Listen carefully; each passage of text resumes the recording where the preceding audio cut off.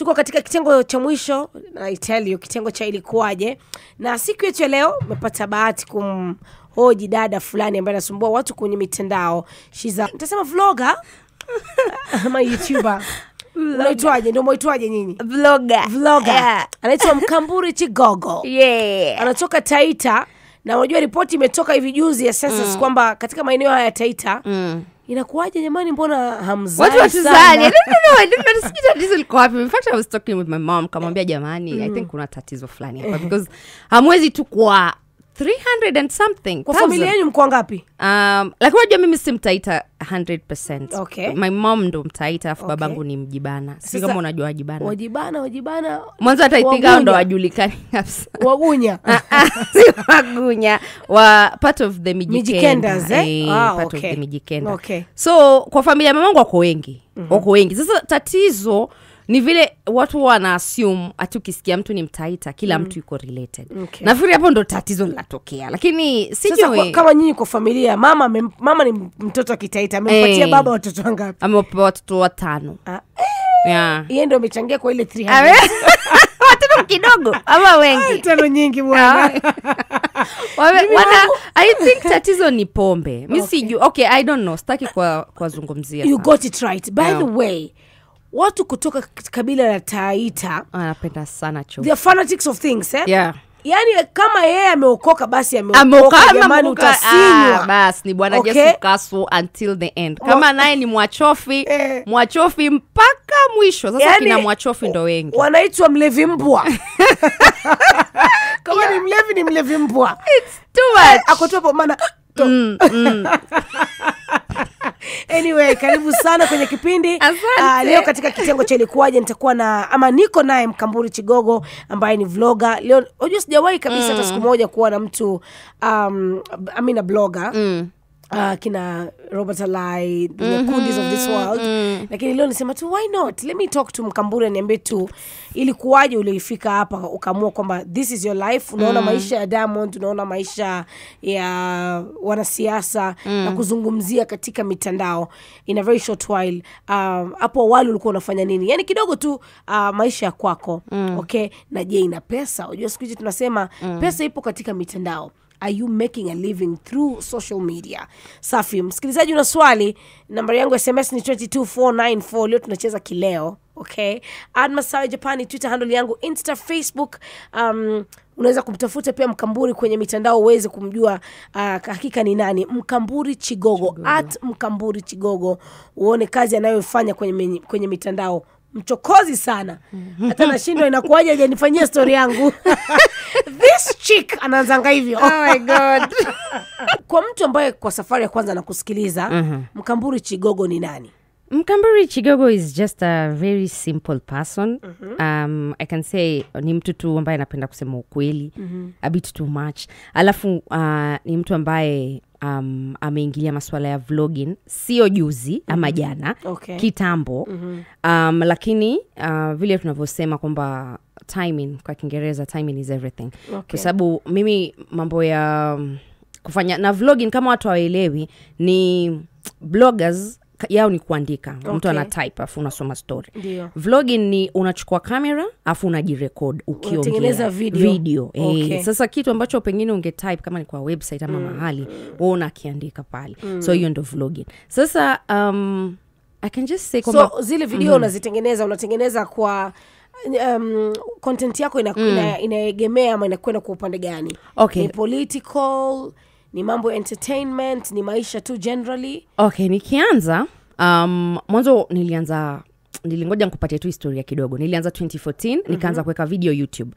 Lakini pale nilikuwa sijajua nataka kufanya nini exactly. Kwa hivyo ilikuwa bado mambo entertainment. Alafu pole 2016 nikawa nimesema kwamba mimi by the time nafika 2018 2019 nikaona plan, like najua I'll be a big deal. Na nilikuwa nisha-calculate, najua kwamba sasa hivi naanza hapa, lakini eventually hata in fact it was 2014 niliandika hicho kitu kwenye Facebook yangu. Nikaambia watu ngoja siku moja I'll be telling my own story in my own way.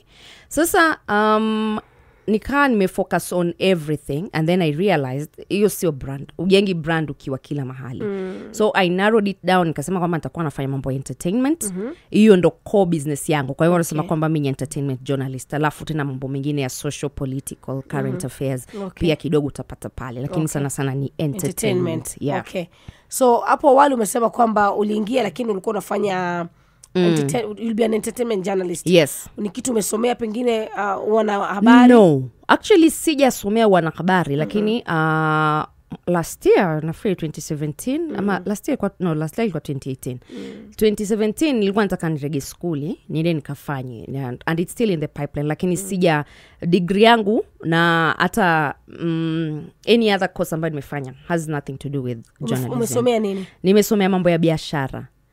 So mimi I can comfortably say ni mambo ya hospitality and leisure management. Okay. Yeah. So hiyo ndo my core business. Hata kikiumana huku I still have the business brains ya kufanya kitu kingine apart from what I'm doing currently. Nikikuangalia kwa karibu ni kwamba hiyo lipstick ikai ya bei ndogo.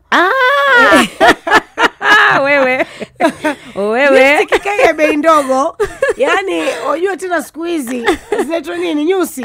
Nyusi pia tena hii quality yako ikai zile ndogo. Oh my god. Ni kope, hizi ni kope. Nyusi ni hizi. Oh sorry. Hizi kope zikai za bei ndogo. Yaani jinsi ulivyo yani ni kwamba kupitia kitu unachofanya kwa mtandao kinakupatia hela. Okay. Ni kweli kwa sababu mimi nimeacha kufanya nilitoka kwa mainstream employment 2017. Oh really? Nilijiondoa tu mwenyewe, tulikuwa bia kosana na whoever had employed me, nikamwambia tu. Ilikuwa tumwambia social media, nilikuwa nafanya social media handling, digital marketing kwenye kampuni. Okay. Na alikuwa alipi vibaya. Okay. But I just realized no, alikuwa by the way pesa ilikuwa sio mbaya. Lakini nikakaa nikajiambia if I'm doing this thing for someone else, it means I can do this thing for myself. And you know what they say, you can never be paid your worth. Yeah, you can never, it's true. Yeah. So nikaangalia afu nikajiuliza nikitoka sasa hivi nitateseka kama nini, lakini I was ready. Kwa sababu mtu ambaye anaingia, hata mtu yote ambaye ananisikiza sasa hivi unataka kuingia kwa mambo ya digital marketing, social media nini, hakuna pesa za haraka. Lazima ujenge brand yako mpaka pesa zianze kuingia. Okay. So ni kitu you must be very very patient. Kwa sababu kama mimi nakumbuka last year nilianza kuweka content yangu Instagram last year September na nilikuwa na followers 10,000. Okay. So mpaka sasa hivi I have built them pole hata sina haraka. Ndio tumefika mahali ambapo tumefika. Sijui kama ni, I think it's 60,000. Okay. Lakini mtu asikudanganye masaa ati you're just going to get into digital space alafu pesa zinamwagika tu hivi hapana. Ilikuchukua muda gani ndio uanze kupata angalau kazi kupitia social media ali this year? Okay. So ile rate card yangu nikianza nilikuwa na charge pesa fulani alafu sasa hivi the more I'm increasing my followers so hela inaendelea ikifanya nini ikipanda, rate card inaendelea ikibadilika. Jamani dadangu atalala njaa. Follow her please at Mkamburi Chigogo. Okay. So unajua mara nyingi vloggers anapokwenda katika mtandao mostly they have very mean things to say. It is true, it's true, it's very true. Why that attitude? Unajua sasa kama mimi whatever it is I do, mwanzo I like telling people sina ubaya na mtu. Kitu cha kwanza like tuelewane hapo. Disclaimer. That's a disclaimer I always give. Kwamba mimi page yangu sina uadui, sina marafiki na pia sina magodfather wala magodmother. Kwa hivyo hata kama mimi nakujua na kuna story lazima nizungumzie, nitaizungumzia. Lakini it is not out of bad faith. Kwanza in fact I would like Wakenya ni tuweze kuangalia kile kitu ambacho watu wanafanya na mseme asante kwa sababu mnatupatia PR. Sasa wewe imagine wewe uko pale alafu no one is talking about you. Wewe sasa utakuwa celebrity wa aina gani kama siku inapita hatujamzungumzia Diamond? Unafikiri brand yake ingekuwa imefika mahali ambapo imefika sasa hivi? Diamond's brand imejengwa out of controversy and hard work. Lakini mwenyewe anakupa story. Exactly. Yeye mwenyewe anatoa content na pia mwenyewe he's very talented. Sasa hicho ndio kitu hapa Kenya we are lacking. Na mimi I appreciated the gap in this industry. Nikasema because I can do this thing, I'm very bold. Kwanza in fact my segment inaitwa the report card. Na my mission statement ni bold, unapologetic and controversial. Personal view. #100% views and opinions are 100% my own. So kitu ambacho tunaongelea pale, kama I'll have to say for myself, at times it's usually not the most tuseme watu watasema you're being very negative, you're being this, lakini hapana. It has to be done in that way because that's my way of doing things. Okay. That's the Mkamburi Chigogo way of doing things. And then eventually, kama wewe ni mtu ambaye you're woke na unajua ni kitu gani ile page itakupatia, upaswi hata kucomplain. Lakini kama you're very sensitive, then I don't think that's your page. Okay. Yeah. Ushawahi andika story Mkamburi kwenye mtandao ikaenda haywire? Yani ukapata backlash mbaya zaidi. Every day. Okay. How do you handle that emotionally? Imagine I don't care. Like, if you ask anyone who knows me, people will tell you it takes vitu kidogo sana ndo. Yani, very few things ick me. Na kitu kitanisumbua ni kama you're getting in the way of my income. Unachezea pesa zangu na pengine unachezea familia yangu peke yake. Lakini kitu ati nimesema alafu and then watu wakuja kuni hata angalia ile comment section yangu sasa hivi inawaka yani hakuna video nitapost and everyone would just be like, wow, that is true. That very few videos are like that. Most of them ni watu wanakuja matusi yani it's normal to me na si ukianza at no point ushawahi kuweka chini. Never. I'm telling you, I even think ile siku nikiwa Facebook it was worse. YouTube is the worst. Instagram is it's a bit better. Okay. You can handle the punches. Okay. But YouTube na Facebook, kwa sababu Facebook iko na watu wengi sana. Ni community ya watu wengi. So kuna time nakumbuka nilipostigi comment, hata ilikuwa si video, comment, na nikapata 1.7 million comments. Majority of them ilikuwa matusi. Na hiyo time nilikuwa bado sijaanza hata kutengeza pesa from that thing. And then I realized, oh my God, do you know what? I actually have a following and na interaction yangu is real time. Okay. So, I don't know, I'm just telling people, ukitaka kuingia kazi lazima pia uko na very tough skin. Okay. It has to be part of the package. Ni story gani ushawahi fanya kwa kweli na kufurahisha? Yani kando na pesa, to date you're like, oh, that story was a good one. Yeah, story well told. I think it's the most recent story that I did. Yeah, Diamond vile alienda media tour. I think that has to be one of my best stories because how I analyzed it, I was like, wow. Akili yangu pia si changa. You know, I'm very critical. So alienda media tour, yeah. Wasafi alafu akauliza about Harmonize and Alikiba, and he gave a very diplomatic answer, but reading in between the lines, it was him throwing very subtle shade without taking away from his actual festival. Okay. And how I broke it down made so much sense. I was like, oh my God, Mkamburi, yes, ingine. And yeah, you deserve a pat on the back. Okay. Umejisikia sana. Hey, I need your 2% confidence. Nikifanya story poa na furahia. I'm like, wow. Nice. Your story imeenda vizuri. Maisha yako ilikuwa vipi utotoni? Because napenda sana confidence yako So pengine kuna mzazi sasa hivi anasikiliza kipindi na pengine ana shut down dream ya mtoto wake kuwa katika mtandao. Maisha yako ilikuwa vipi utotoni? Honestly, I think I was a very confident, but at the same, yani sijabadilika. I was very confident, but at the same time very shy. Okay. So mimi hata kwa environment ya watu wengi, I'm very reserved. Utanipata ati naongea unless nakujua vizuri. I'm usually very quiet and very reserved. Lakini ikifika ni wakati wa kujipeleka na kimbelembele cha kujisukuma, nashukuru Mungu mimi I have that thing. I'm very aggressive. So mambo ya social media na nini, in fact I have to give a very huge shout out to my dad, kwa sababu my dad in fact ndo yeye amenipatia mtaji like mkubwa sana. He's given me yani na capital. Nikimwambia nataka kununua hii alafu nachukua na mwambia nitakurudishia. Nikimwambia nataka kuchukua bado sijaanza kurudisha, lakini eventually una matumaini kwamba utarudisha. Kwamba I have to pay him back because he's been supportive, very very supportive. Hata kama hawaelewi, even my mom, I think my entire family, everyone has been supportive. Sasa kitu naweza kumwambia mzazi ambaye anasikiza, just let your children be. Kwa sababu you never know, maybe forte yake kubwa hata si masomo. Kodi yako nyumba unalipa kupitia kazi hii. chakula chako, kila kitu, yani kitu chochote unachotaka, kila kitu. Hizo kope pia ni kope ni hiyo, lipstick, lip gloss ni hiyo, nini, everything. Kwa hivyo ni kitu ambacho kinaleta chakula mezani. Kinaleta. Swali hapa kutoka kwa Noti Rausha anaulizaje? Masawe, naomba umuulize Chigo Mkamburi. Chigo. No, Mkamburi Chigo. Kwa Insta, kwa Twitter. Nani ambaye yamlipa na yamlipa kivipi? Hata mimi naomba kuwa blogger ama vlogger kimtandao na ninashindwa kujua nani atakuwa akinilipa. Anaitwa Noti Rausha. Haya, kitu unaweza kumwambia ni very simple. Have your brand in check. Unajua kuwa na product. Kwa sababu unajua hii ni kama tuko dukani. Sasa kama mtu anaingia kwa supermarket alafu haoni kitu cha kununua, atanunua nini? So have your product in check. Alafu number 2, jua ni kitu kipi unataka kuspecialize nacho. Sasa kama mimi speciality yangu ni entertainment journalism na commentary.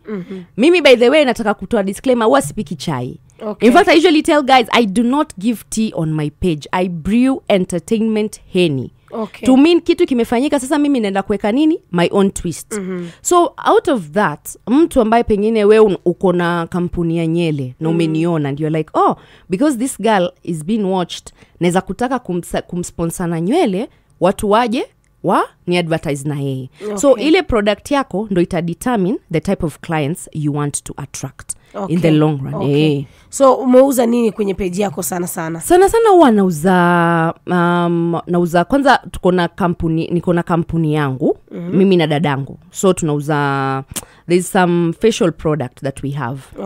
Tunaiuzia pale. Alafu most of my clients actually, kuna client wangu mmoja wa hair products, anadili natural hair kwa sababu nywele zangu ni natural. So hapo pia niko naye. Alafu watu wa events, especially in this season hivi, clients wengi sana wanataka kumarket events zao. So wananifuata na jamani, we have this, we need you to do a video and just make it happen.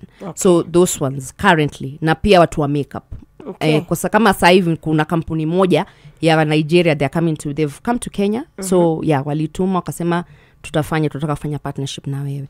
So it's thing, so kwa kweli inalipa ukweli, true story. Hakuna kazi nyingine unafanya, hii ndio kazi unayofanya. Hii too, this is my main job. Na ukweli ni kwamba I think I have put in a lot of money. Kwa sababu lazima ukitaka ikue biashara, you have to invest. Hakuna mtu asikwambie kitu ati sijui, it's just jokes, it's what ni kule I have mastered the art such that mtu akiangalia unasema wewe na itafuta kazi, your idol, huyu unachokifanya. Lakini kikweli mimi najua, I know what I'm doing, and it's a brand that itadumu mpaka kieleweke. Kama una swali 0204445975 kwa nambari yangu ya simu. Niko naye vlogger Mkamburi Chigogo leo akiweza kutuelezea maisha ya vlogger inakuaje. Nikiangalia page yako zaidi Mkamburi kwenye Instagram, stories zako nyingi huwa ni za Kitanzania. Content nyingi kutoka Tanzania, lakini entertainment. Ina maana gani kwamba hapa Kenya kuna watu ama inakuaje? But hold on to that. Unakuja kujibu, acha tushike maswali. Radio Jambo Happiness ukiwa mjini Mombasa. Good morning, afternoon. Samani. Niambie. Hello. Swali lako tafadhali Happiness. Nataka kumsalimia Mkamburi. Nimesalimika. Mkamburi mana to. Koko mana to vai sasa. Nauliza kwa miaka, unajua na hapo kwa miaka 5 hivi. Maana yake napenda vile unavyoongea. Alafu yani naona kuna mtu mwingine ambaye mbele utakuwa mtu mwingine ambaye wa maana. Chapcha sana Wandu. Chapcha. Niweshukuru. Bye, asante. Unajua wataita na nyimbo kidogo sana, na nilikuwa nasema juzi kuna charonyi ni bwasi. Sasa umesema chapcha, nikakumbuka hiyo chapcha bwana. Chapcha bwana. Ni mbili. My God. Ni nyingi. Yes, Masawe. Mambo vipi? Poa sana, salamia mgeni wako hapo hivyo, nashukuru tumemsikia hapo. Swali. Sasa wife yangu ameniuliza hivi atanitaka yeye ati wafanye mambo ya sijui mambo ya kusema ati makeup ni nini? Surely. Anaulizaje Roger? Sijamuelewa. Aketi angoje matokeo ya Kibra. Sijamuelewa Roger, sijamani. Anyway, napenda tuanze na swali langu kwamba content yako kubwa inatoka ni Tanzania. Ina maana gani? Kwani Kenya hapa jamani akina Mad Tracks hawana story content good enough for you to put on your page? Honestly, kusema kweli I am working extra hard kwa sababu at some point majority of the people who are following me walikuwa wametoka Tanzania. Kweli na nafikiri kwa sababu pia mimi naongea Kiswahili, alafu pia napost sana zile stories zao. Na ni kitu tutafika, eventually tutafika. If Kenya is open to having these entertainment stories being talked about, tutafika. Lakini kwa sasa bado tuko chini sana. In terms of content. In terms of content, especially entertainment content. Unajua hapa siasa ndo it's our biggest content. So kama wewe si mwana siasa, uongelei siasa, you're not doing anything about politics, then unakuwa irrelevant. Unataka kama kina Nyakundi, akina Alai, all of them walijaribu Afrika mahali they had to concentrate on politics because I think it was bringing in more money, and people check for politics more than they do for entertainment. Entertainment ni kitu cha upuzi hapa Kenya. Watu value sana. So kule kwa wenzetu tukivuka boda, Watanzania wanapenda sana entertainment, and it's easier for you to be able to get stories from down there. Lakini eventually na imani kwamba tutabadilisha, tutafika na stories zetu zitaweza kuwa kubwa kama za wa Tanzania, wa South Africa na wa Nigeria. Lakini kule jamani wow, na watu kule wanatengeza pesa zaidi from doing this kind of things that we are doing. Happiness anakuuliza miaka 5 kutoka sasa unajiona wapi? Najiona hata miaka 5 mbali. Najiona mbali sana kwa sababu nakwambia I started planning this thing in 2014. Na already nisha register kampuni. Kuna kampuni kubwa and what I'm doing. So whatever I'm doing is just a what can we say? It's a sublet of the main company. Now, hiyo company yangu, it's just going to deal with digital marketing, maswala ya PR. Tutakuwa tuna provide solutions. Kama pengine unataka kiki, wajua watu wengi hawaoni kama ati hiyo ni kazi unaweza kufanya. Lakini kuna mtu akona brand nzuri, lakini brand imemark time. How do I move my brand from just this to people talking about me until I'm famous, until mimi natengeza pesa watu wengi wajui. So hiyo ndo kitu kampuni yangu itakuwa inaleta hiyo solution. Yes. Are you dating? Yes, I am. Wambea. Wambea wangu wa Instagram sasa wako jamani, mbona hujampost? Manake tuna post zako nyingi. Mpost hata sisi tu comment. Hata nyinyi mcomment sawa. Ngoja tutaona kama kuna mtu pengine anaweza kumpost on my behalf. Then huyo mtu I'll give that person props. Ni mtu ambaye pia yuko kwa mitandao. No. Hayuko. He's just a normal, like just myself. He's a normal person. Tulikutana kwenye mall. Yeah. Akanambia wewe ulitwaje? Njoo hapa. Ulitwaje? Anti ama wewe? No, hakusema anti ama wewe. Unajua mimi wanashangaa watu ambao wanakutana kwenye barabara, unasimamishwa unasimama. Siku hizi kwanza vile Nairobi ni mbaya, unaweza usalimiwa alafu uchanganyikiwe. No. So seriously, alikusimamisha kwenye mall? Kwenye this is high profile mall. Like it was not just one of those weird ones. Lakini I assumed him afu nikaendelea kutembea and then akanifuata. Sasa ile confidence ya kunifuata ndio I was like, wow, this is rare. Unajua watu siku hizi wafuatanaji. Yeah, honestly, men nowadays are lazy. Wanaume siku hizi wamekuwa vivu, yani mtu anataka tu kwa DM tu hi wajua. So it doesn't make sense. Na sitawai kunaona hapo kuna mtu anasema ati ni impost, mtangoja. Subiri kidogo. So akakufuata? Akanifuata and we talked na nikamwambia by the way if you overcall, sababu mimi sipendi watu waku overcall, overtext, you're overdoing. Una overdo. Nikamwambia ukifanya hivyo nitakublock. Akasema sawa, and he didn't even call me like for I think 3 days. Ulimpatia namba yako immediately? Nikam hapo alafu after nimemuuliza kuna kitu akanijibu and it made sense to me and I was like okay, this looks like someone. Nilikuwa hata sifikiria ati, honestly I thought nitafika nyumbani na nitamblock. That was like my initial thought process. And then he called and after some time tukawa tunaongea tukakutana hivyo. So steady progress. Miaka mingapi ama miezi mingapi pamoja? No, bado haijafika let me not say that. Haijafika mwaka? Haijafika mwaka. Mshamaliza mwaka? Sitaki kusema. But it's there. Lakini unaona imechukua muda kidogo Yes. It's work. Ni mtu ambaye kidogo umemjua vizuri. Exactly. Worth having babies with. Wow. Wow, someone here. Wow, Masawe, what? You coming for my job? Wow. What having babies with? I don't know, honestly. I don't know. I think mambo mengine ni Mungu anapanga. Okay. Yeah. Lakini unaona ni mtu ambaye kwa kweli he's responsible. Yes. Lakini you know, kitu gani kinakuudhi sana na wanaume wa Kenya? Wa Kenya. Yeah. Kenyan men. Yes. Oh my God, if I start, I swear the list is so long. Number one, I'll just roll it all out. Sana kwanza umesema wanaume wa Kenya wavivu. Ni wavivu, alafu wengi wao. Majority wengi wao ni kupe. The reality is anataka kumtegemea na unajua the Kenyan woman is very independent. Na mwanamke wa Kikenya sasa hivi anatengeza pesa. Okay. Na si eti kwa sababu analipwa vizuri, but we are very ambitious as Kenyan women. Yeah. So wanaume bahati mbaya wameshindwa ku catch up. Sasa ni mtu tu aketi angalia Afro cinema, sijui anywe majuice kwa nyumba, alafu wewe kama dem. Alafu after party on your bill. Okay. Come on. So nasema uvivu wanaume wa Kenya kwamba ni wavivu. Wengi na ni kupe, wanataka kumtegemea mwanamke. Alafu most of them are ambitiously lazy. Utasikia mtu anakuambia mimi nataka niwe na michepuko sijui mingapi, kama michepuko 10, na mtu mwenyewe hana pesa za ku maintain michepuko 10, hata mke wake mwenyewe anamshinda. Okay. So I don't know. Ambitiously lazy. Na hiyo umeishuga kote. Those are Kenyan. Oh my God, Kenyan men. I'm not even sorry for saying that. Number 4, the biggest problem with Kenyans ni Kenyan men.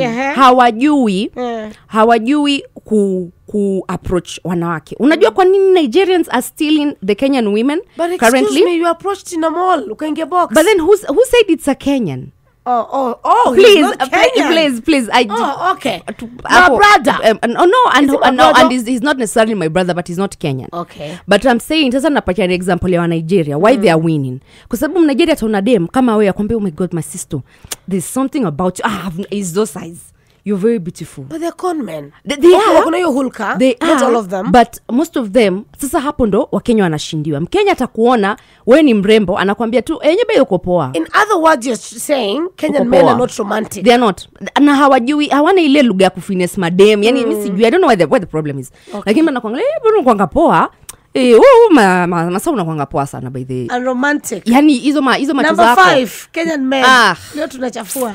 Kenyan number 5. Yes. And I think this is the most irritating thing kwa wanaume wa Kikenya.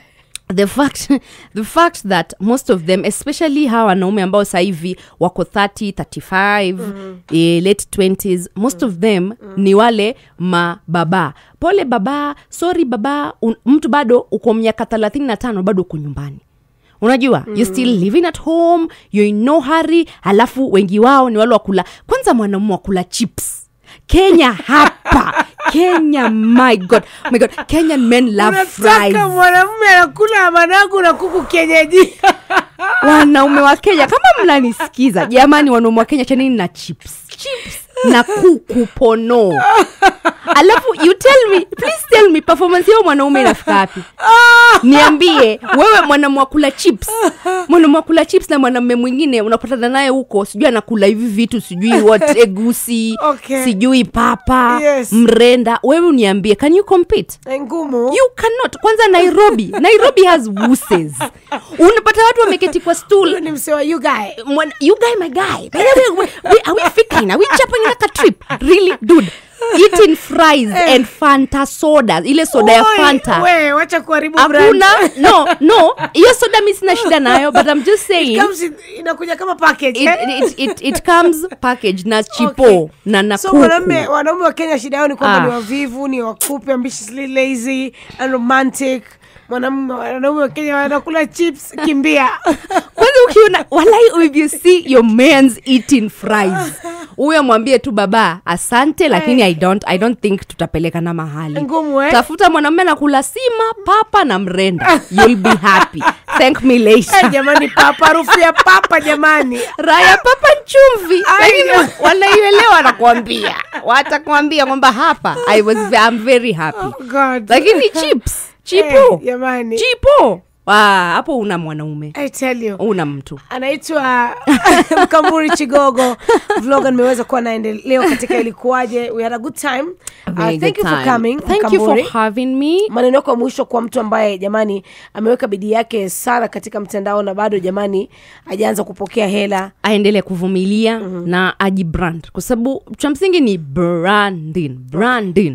Once you brand yourself, na ufocus. Kwa sababu mimi sasa hivi kuna vitu vingi sana that they're trying to get my attention, my side show. Lakini mimi nakwambia I'm not about side, I'm just about the main show. So jibrand, have your product in check na eventually pole kwa sababu bado Kenya tuko nyuma and we are still struggling. Pesa zitaanza kuingia lakini not at the rate ambayo maybe we expect it. Na unaona kama Tanzania they're not even being paid properly. Lakini huku Kenya we have the potential of giving a rate card. Hata kwa siku you can make, let's say, 20k or 30k from just one promotion like this. Okay. So if your brand is good, you'll make money. Kama brand yako pia ni ya kitotototo, utaishi hapo tu. You have good content but you're not making anything from it. Okay. All the best. Thank Follow you. my sister You. Kwa Instagram @Mkamburi Chigogo. Okay. Ndipo anapotoa pesa za kununua kope jamani. Nisaidieni. Na lenses. Nakwambia na amesema ni za 1 month hazel eyes. So seriously, girl, go to look good, man. Safi, tuonane kesho majaliwa Mwenyezi Mungu.